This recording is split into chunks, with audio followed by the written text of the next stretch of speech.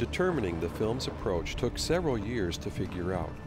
For the most part, I was at a loss as to how to tell a story as big and demanding as this one. Each year the project would grow because new leads for potential evidence continued to be brought to our attention. I didn't have any previous experience in managing something so large, and there were multiple considerations. One was, what did the Bible actually say happened? Another was, what were the archaeologists saying about the evidence, or lack of it? In what context did all this happen in history? There was a great need to make complex information visually simple, so that all of us could understand it. And finally, there was my own personal journey, because when all of this started, I had no idea where this story would take me. At the core of the film was the biblical narrative.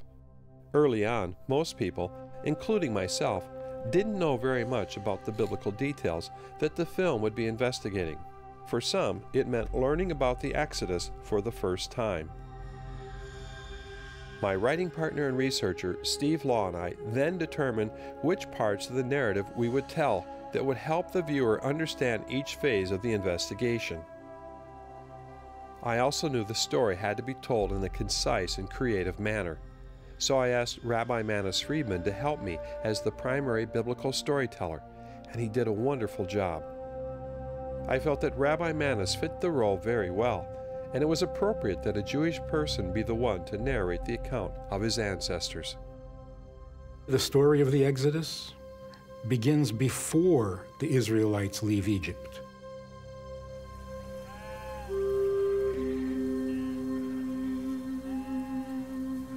It begins with Abraham, when God brings him to the land of Canaan and makes a covenant with him. And in that covenant spells out the entire Exodus. Kevin Sorbo is our narrator and a fellow Minnesotan. His career took him to worldwide acclaim, playing in 2 TV series, Hercules and Andromeda. Recently, he played the atheistic professor in the film God's Not Dead. Besides introducing key interviews and setting up background information, Kevin also carried some of the biblical story.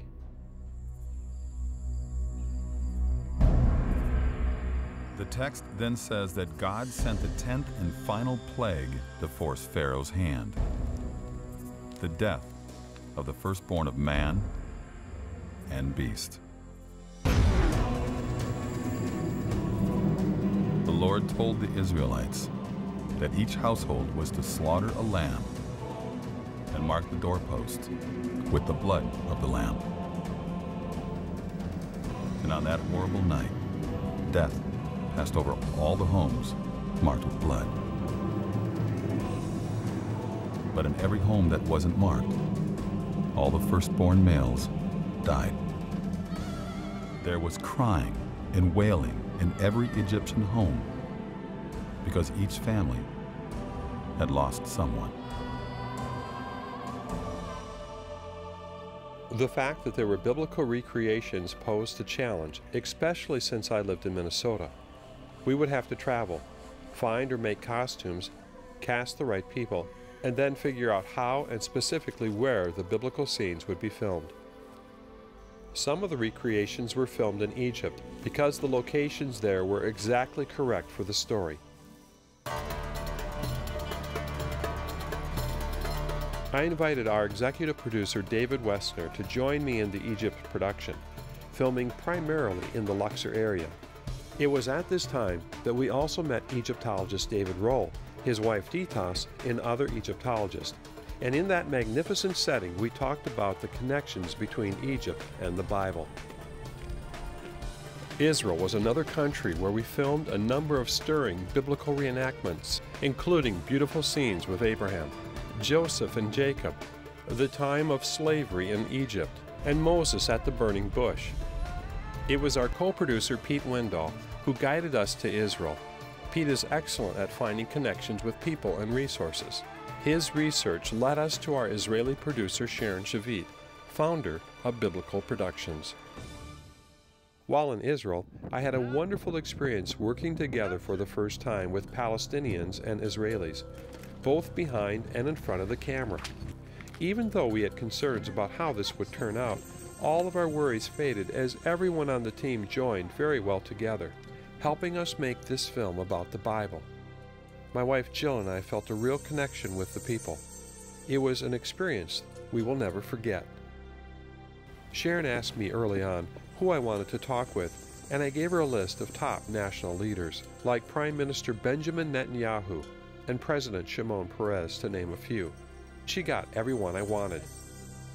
The next consideration was who to interview. I learned early on that the film needed more than one viewpoint because there were multiple ways that people were interpreting the archaeological information. So I made numerous trips to Europe and the Middle East. Finally, there was my own journey. I didn't think originally that I would be in the film. In fact, I didn't want to be. That is why I said I was a reluctant participant. But over time, it became apparent that I was taking myself and the audience on a journey to answer these questions. Are the stories in the Bible true? Did the Exodus really happen? I started to understand that having questions of doubt is not new to people. It's not the questions that are the problem, it's what you do with them. And for me, I decided instead of running from them or dismissing them, I would instead look for answers. Over time, I became comfortable with the idea of letting the Bible speak for itself. I was somewhere in the middle now, between scholars who had dismissed the Exodus as a legendary fairy tale and people of faith who didn't want it to be brought under scientific scrutiny. In both cases, the Bible was not allowed to be presented in the marketplace of new information. What Patterns of Evidence has accomplished, I believe, is to bring new evidence to light in a context that allows you, the viewer, to make up your own mind about the historical credibility of the Exodus, one of the foundational stories of the Bible.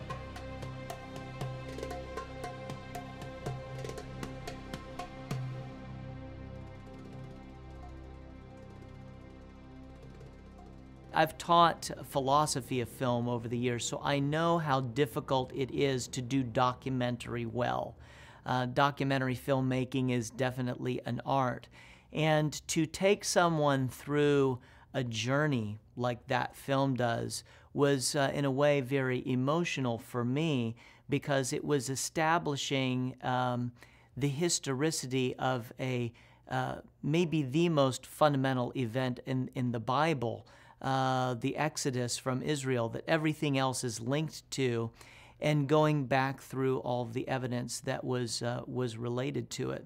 So my experience was very positive because I myself had been through a personal journey earlier in my life when I was a college student in which I nearly lost my faith because I had doubted the historicity and reliability of the Bible. And so my initial impression was I was just glad that something like this existed, that someone had put the time and the energy and the resources in this to tell this story, because I had been in those college classrooms in which professors said, or seminary classrooms in which the professors said, the Exodus didn't happen, or if it didn't happen, it wasn't in a miraculous setting. And it was more of an anthropological, sociological, and spiritual phenomenon than it was something actually set in time and space.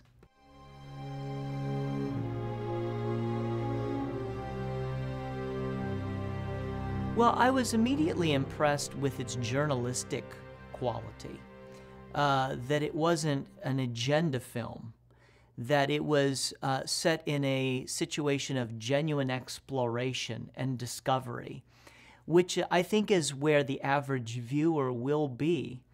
Everyone has the question that the journalist has. It really does matter. As the great documentary filmmaker Errol Morris has said, it does really matter who pulled the trigger. It does matter whether or not things actually happened in time and space and in history.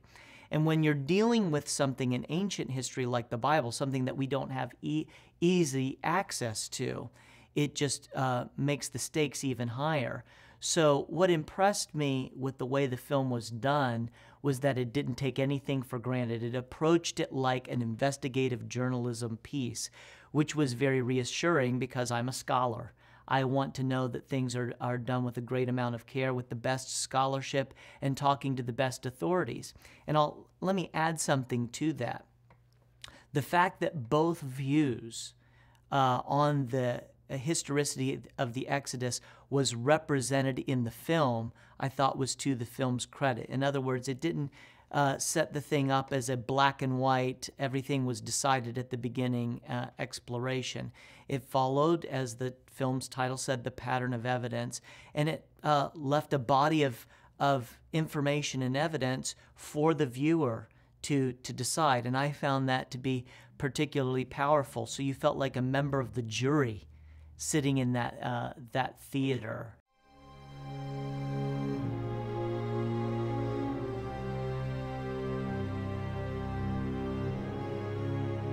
My stock and trade is to work with young people from 18 years old, really up until they're 30 years old after they graduate and so forth, young alumni and so forth.